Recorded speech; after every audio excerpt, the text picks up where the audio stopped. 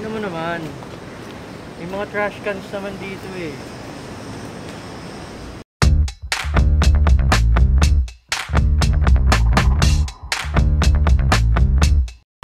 Sir, alam niyo kung saan start ng pila? Ay, cut-off na po sir. Cut-off na.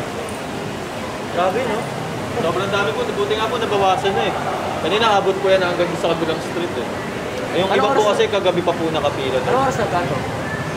Mga 20 minutes abot. In and out yan. Oo, in and out. Grabe, no? Nagkaroon ng pop-up store yung In-N-Out Burger, but unfortunately, na-cut off na kami. Dapat pala kagabi pa kami pumila. Pero hindi ako magtsatsaga ng gano'n.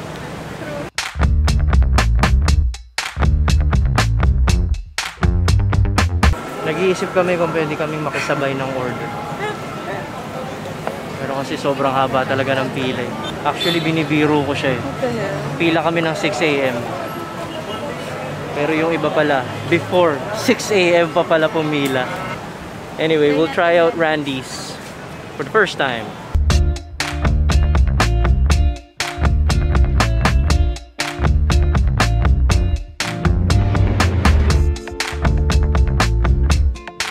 Ayoko ng mga strawberry or raspberry jelly filled donuts.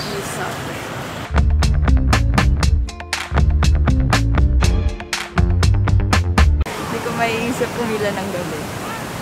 Ako rin eh. Kahit nga iPhone for sure, di ba? Mga 3 days before yan, dyan na nagka-camping. Kung mga seat sale, pwede pa. But it's a burger. Yeah, it's a burger. Pero kasi it's in and out. Pero wait na lang natin magkaroon ng ng permanent store sila. For sure yan. Anyway, nag-Randy's na lang kami. Time for lunch. Saan tayo magla-lunch nga?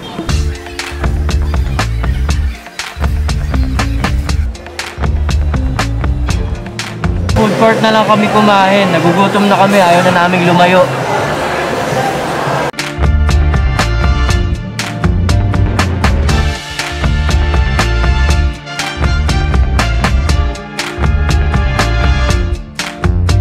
Please press the green button and wait for the car to please get opening. Barrier. Opening.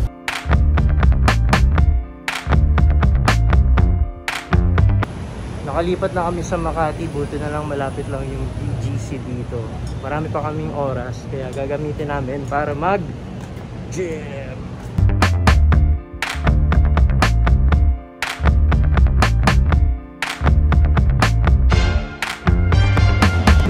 Done with a quick workout.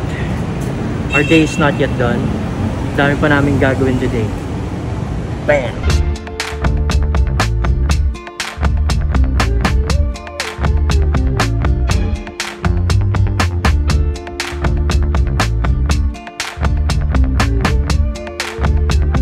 Dito kami ngayon sa Circuit Makati naman for an event. And the theme is 50s. Actually, nahirapan ako. I know the music, but I don't have a proper attire. Buti na lang, nandiyan si Pam to help me. I have no idea what the event is all about yet. Basta ang alam lang namin, it's 50s themed. I just got invited by a friend. Mamaya malalaman namin. Rock on!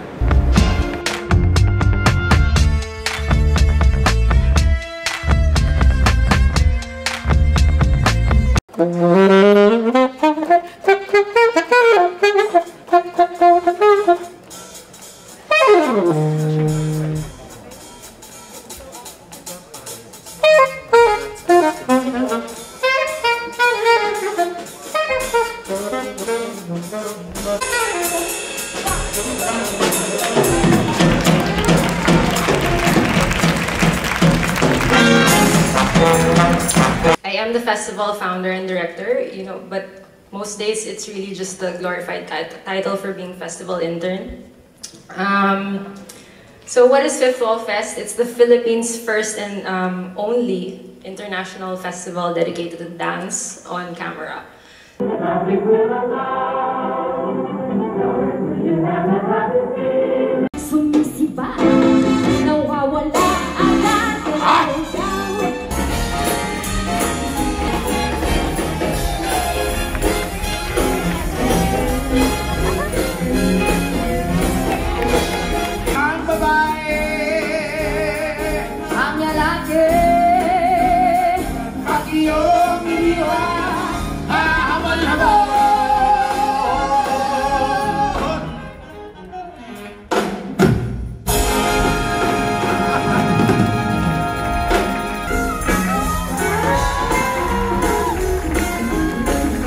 Si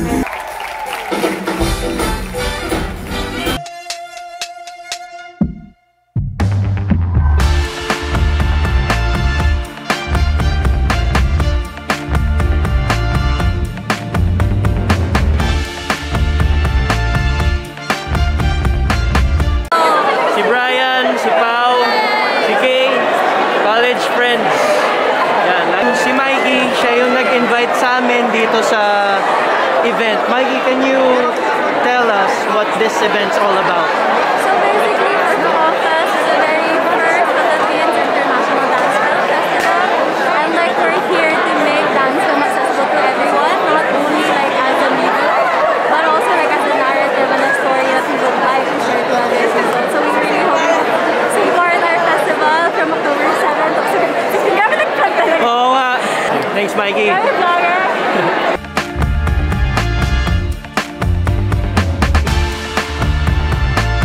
Guys, ano masasabi niyo sa show? Go! Kakaiba. Explosive. Spectacular. It let me appreciate the art of dance. Ang pogi ni Dolphy. Yeah. Dapat paustuhin ang halana. Yes. Para sa mga single. Waray!